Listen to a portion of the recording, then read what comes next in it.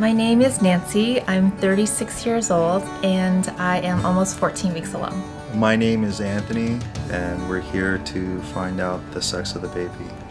We have a 3-year-old daughter and she would love to have a baby sister. I think it'll be a girl. I think it might be a boy. Either one, healthy baby. Yeah, a healthy baby would be all we ask for. Hi! Dr. Bohn. How are you, Nancy? Good. How are you? Hi! We have a couple names picked out, yeah. We do, but it's going to be a surprise. So I have some really exciting news for you.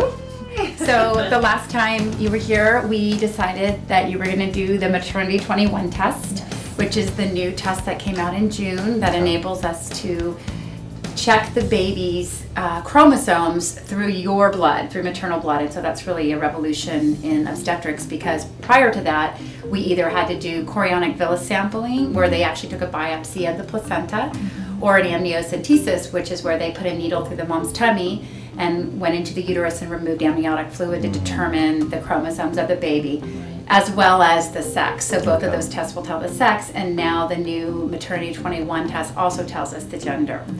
What is like the accuracy? It's about 99%. So the first most important thing is that the baby does not have an extra copy of either chromosome 13, 18, or 21. So those are some very serious, what we call trisomies, that the baby does not have. Okay.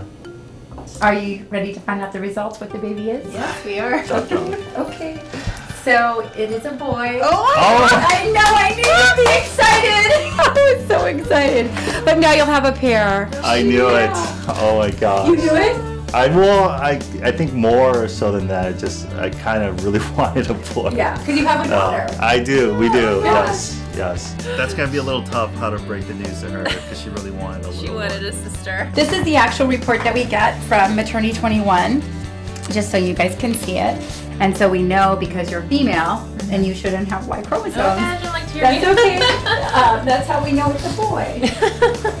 Now, Thank you. this is really the earliest, other than with CVS, that we could actually know the gender. So let's take a look at the baby. Okay. How are you feeling? Oh my God. Are you feeling better? I feel a lot better. Okay. Yeah. You're not as sick? Not as sick. Okay. Yeah. How's your daughter doing? She's doing good. Yeah. Is she gonna be surprised? She may Is be a too little sad. Did she wanted a girl. Yeah. So what you can tell her is that she'll be the only princess in the house. Like that. So she can share. So honey, you're just gonna show me your tummy, because we're gonna do everything on your tummy. The one thing nice about also knowing the gender is that you really can bond to them, and you can give them a name, and you know what I mean. And so I think it really, that's why I like knowing the gender, is I just think it allows you to like think of it as a little person rather than just an it. But I'm really happy because I know that Tony really, really wanted a son. Baby's growing perfectly. Everything looks really good. Nice amniotic fluid, good movement, good heartbeat. Okay. First person we're gonna call are our mom and dad. Thank you. And have a good holiday. I'll see You as well. Thanks, you Okay. too. Thank you so much. Bye. It definitely feels complete. I'm very, very happy. There was a slight consideration of a third if it was going to be a girl. Oh, there was?